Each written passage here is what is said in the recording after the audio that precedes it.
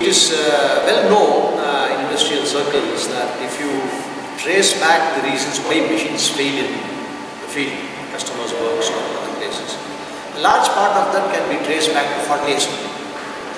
It could be because the operators are not trained or they are not informed or they don't have the knowledge and skills in the system.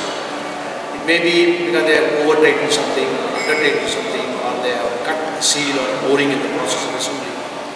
Now these things lead to sometimes minor failures, sometimes major failures. And many of them are not trained to use the appropriate tools. For instance, if you want to mount a bearing, you must use the proper bearing mounting tools. So the object of this machine building skill assembly is to bring back that level of skill, to make the operators, the technicians who assemble, aware of what their responsibilities are and to execute the work the best.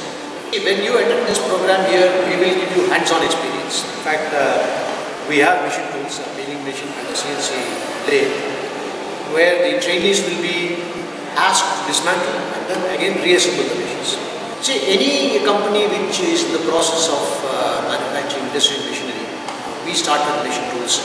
We could equally apply this to people who make printing machines, people who make plastic machinery, people who make textile machinery, die casting machines, food processing machinery, industrial gearboxes, and any kind of industrial machinery.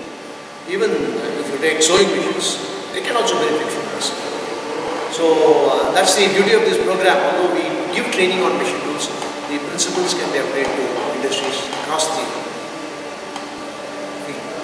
Several machine tool companies coming in. Also we have got some good other industrial machinery manufacturers repute.